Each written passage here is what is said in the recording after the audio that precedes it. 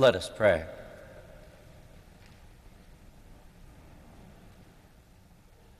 Loving God, no one is a stranger to you, and no one is ever far from your loving care. In your kindness, hear our prayers on behalf of your servant Eleanor, whom you've called out of this world. And because she put her hope and trust in you, command that she be carried safely home to heaven and come to enjoy your eternal reward. We ask this through our Lord Jesus Christ, your Son, who lives and reigns with you in the Holy Spirit, one God forever and ever. Amen. Please be seated for our first reading, which will be read for us by Eleanor Josaitis.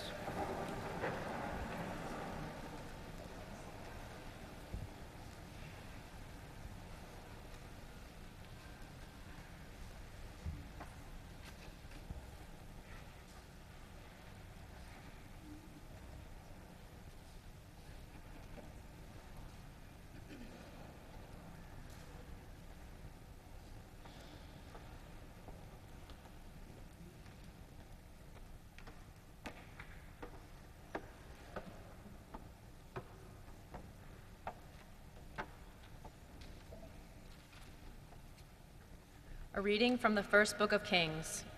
At the mountain of God, Horeb, Elijah came to a cave where he took shelter. Then the Lord God said to Elijah, "Go outside and stand on the mountain before the Lord. The Lord will be passing by." A strong and heavy wind was rending the mountains and crushing rocks before the Lord, but the Lord was not in the wind. After the wind there was an earthquake, but the Lord was not in the earthquake. After the earthquake there was a fire, but the Lord was not in the fire. And after the fire there was a tiny whispering sound. When he heard this, Elijah hid his face in his cloak and went and stood at the entrance of the cave. The word of the Lord. Thanks be to God.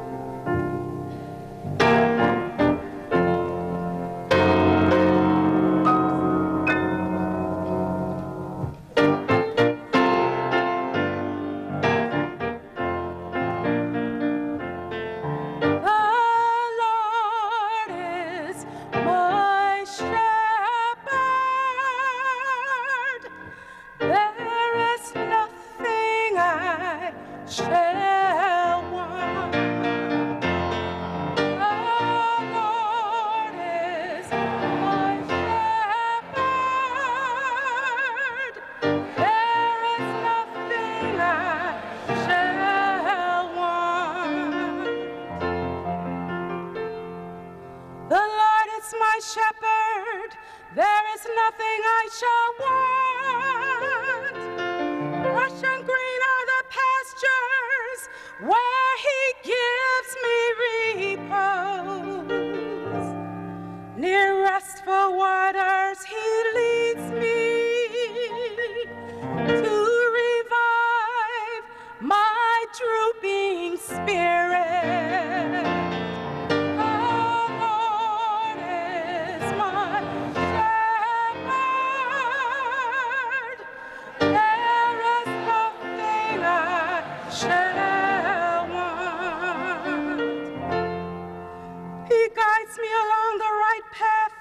He is true to his name.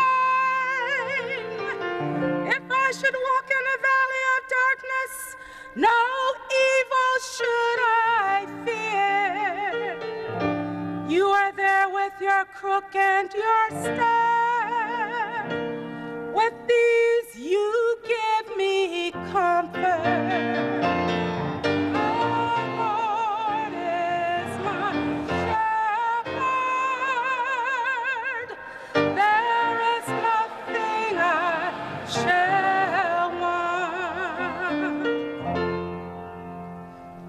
Prepared a banquet for me in the sight of my foes.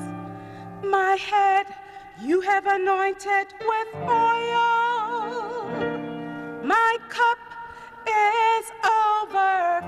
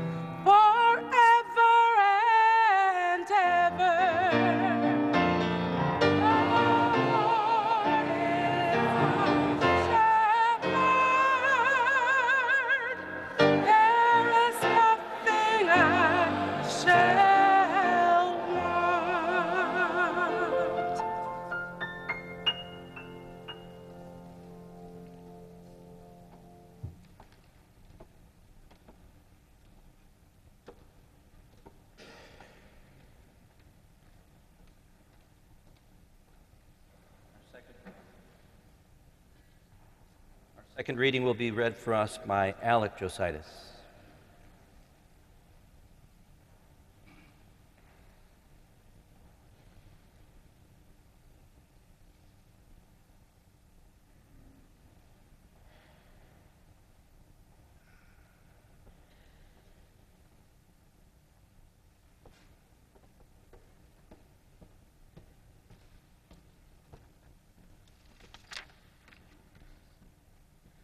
A reading from the second letter of St. Paul to the Corinthians. Brothers and sisters, whoever sows sparingly will also reap sparingly, and whoever sows bountifully will also reap bountifully. Each must do as already determined, without sadness or compulsion, for God loves a cheerful giver. Moreover, God is able to make every grace abundant for you, so that in all things, always having all you need, you may have an abundance for every good work. As it is written, He scatters abroad, He gives to the poor. His righteousness endures forever. The one who supplies seed to the sower and bread for food will supply and multiply your seed and increase the harvest of your righteousness. The word of the Lord. Thanks.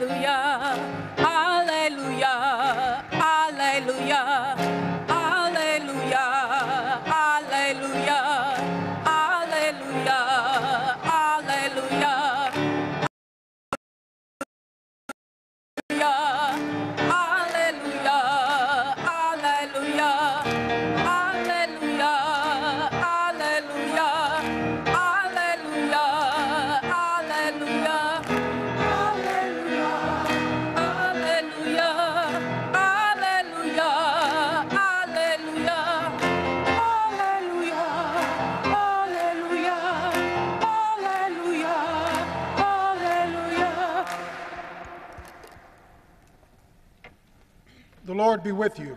And also with you.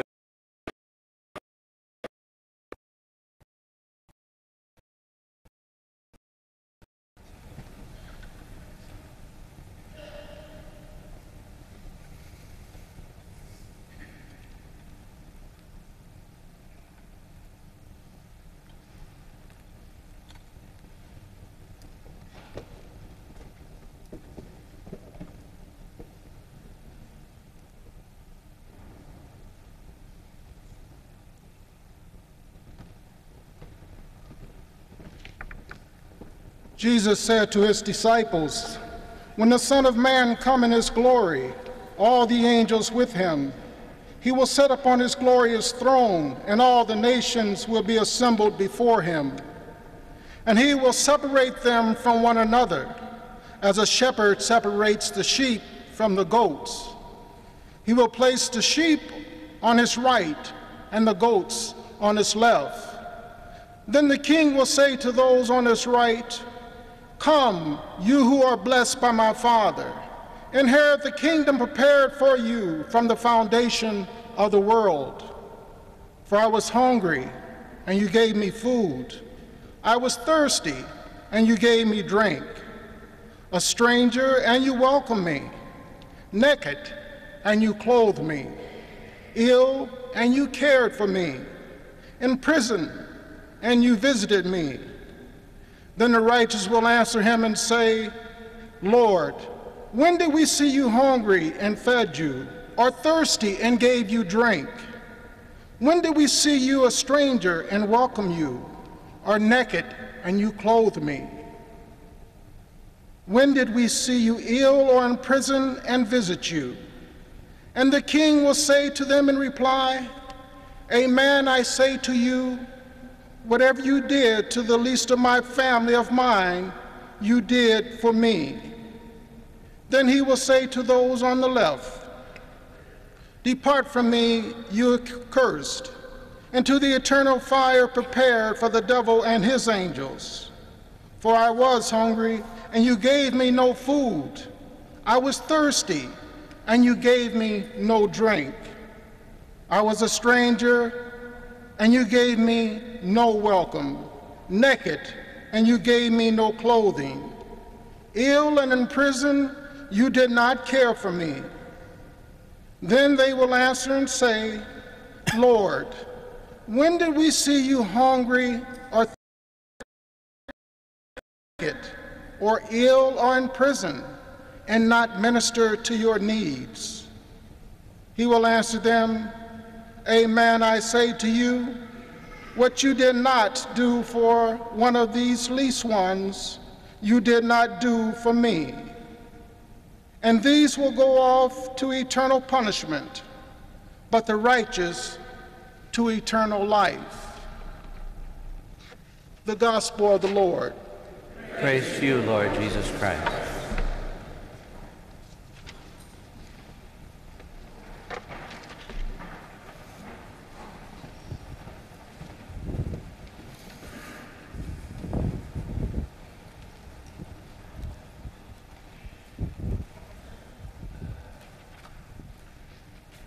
There's a few more steps and ramps than there are at Madonna. So I had to negotiate these steps every time you see me turn around. Don't laugh if I trip. Eleanor sure has the power to bring people together. All you have to do is look around. Last night, this afternoon, there's all sorts of people here. From political leaders, religious leaders, employed, unemployed, students and teachers, professionals and non-professionals. As I look around, I see people of every race and every lifestyle. But that's also a reflection of our church and of our faith that Eleanor loved so much. Everyone here is here this morning or this afternoon because we loved or were inspired by your wife, by your mother, by your grandmother, by your sister. And the family chose some great readings for today's celebration. Jesus always loved to share the message of God through parables. And every parable usually takes an ordinary event and changes it in such a way that it causes some active thinking in the minds of those who hear it. It challenges the hearers to think outside the box sometimes. But we can get so familiar with a Bible story that we sometimes forget the impact that it originally had. Whenever we hear this story that we chose for today of the Last Judgment scene, since we know the end of the story, we often classify the goats as bad and the sheep as good. But in reality, there's nothing bad about a goat. A goat provides a wonderful meal, provides milk, and provides some wonderful cheese for a nice Michigan salad. There's nothing particularly better about a sheep. They provide food, they provide wool for weaving. Nothing too extraordinarily good about sheep either. But as the king, it says, gathers the nations all around, he separates them as a shepherd separates sheep and goat. Well, there's nothing different about that either. See, actually, shepherds back in Jesus' day allowed their sheep and their goat to rest together in the same pen at night for security reasons. They were able to gather all the different herds together and keep them protected during the night. But in the morning, they had to get up early and get both the sheep and the goat out of the pen. We all know that sheep generally need to eat nice grass and clover, so they have to go where the good food is. Goats, on the other hand, eat everything. And they would just eat the sheep out of house and home. So they had to be sure that the sheep and the goat were separated. So the people that were listening to this story, there was nothing new happening to that story so far. So for the original hearers, it was just a status quo story. But in our parable, the sheep get singled out first. And they're told by the king, "When I was hungry, you gave me food. When I was thirsty, you gave me something to drink. When I was strange and alone, you came and visited me." And they all looked at one another and said, "When did we ever see you hungry or thirsty and sick or in prison? When did we ever do any of that?" And the king says, "When you did it to one of the least in my family, you did it to me." Well, the goats on the other side are probably rubbing their hands together thinking, "Oh my goodness, those sheep got something good. I can't wait to see what we're going to get." And Jesus, or the king, turns to them and says, "Go away, you accursed. When I was hungry, you gave me no food. When I was thirsty, you never gave me anything to drink. When I was sick or in prison, you never once came to visit me. When I was naked, you never clothed me." And they all said, wait a minute. When did we ever not see you hungry? When did we ever see you thirsty and not give you something to drink? When did we ever not get your name on a sick list at the church and not come and visit you? When? The king turns to them and says, "When you failed to do it to one of the least in my family, you failed to do it to me." The key to the story is that neither group recognized Jesus. But those that treated everyone equally, they're the ones that got the eternal reward. Eleanor tried her best to live this principle: treat everyone equally. Jesus lets us know many times that he comes to us today in the disguise of human flesh. The ancient Greeks called it persona, the person sounding through. Jesus is sounding through this flesh and blood. The real person sounds through the flesh, and Jesus sounds through us. Eleanor saw God everywhere, but especially in you and me. She treated everyone like they were in the front row. And the funny thing is, she also knew how to deal with those people who thought they should be in the front row.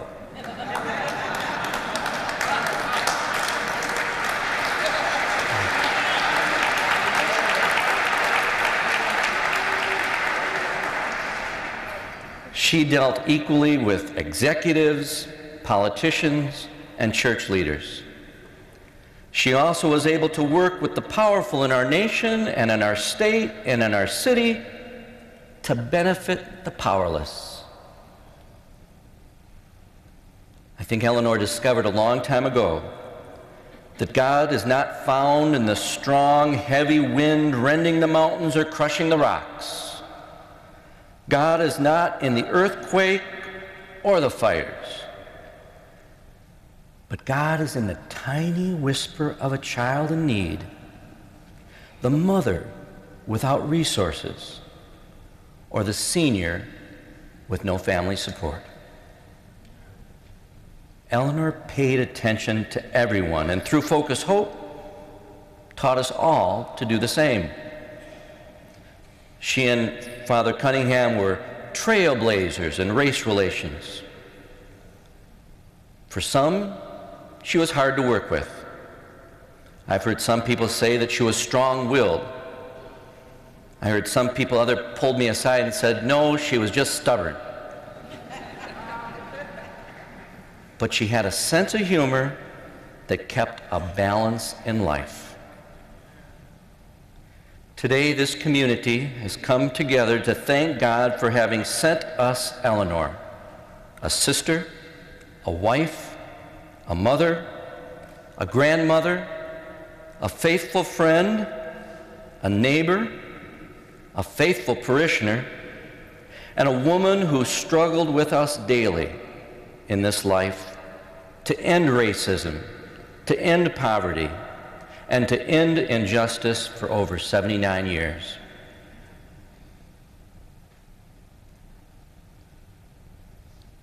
Eleanor knew that Jesus is the bread of life, and that bread of life gave her strength for her journey each and every day.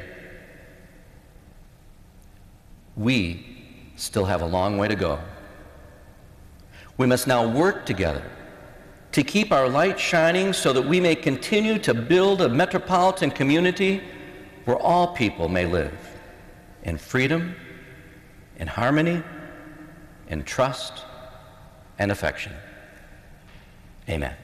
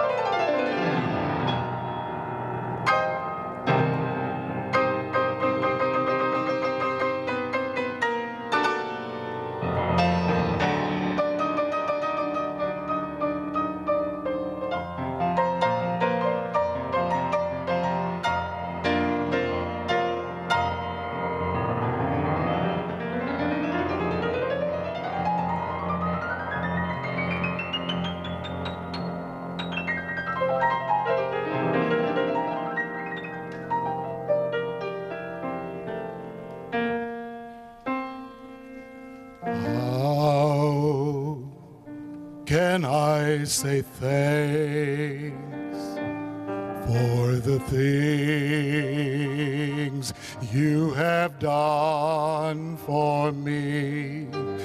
Things so undeserved, yet you give to prove your love for me.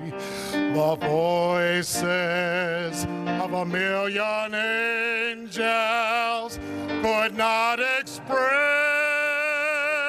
my gratitude. All that I am and ever hope to be, I owe it all to thee.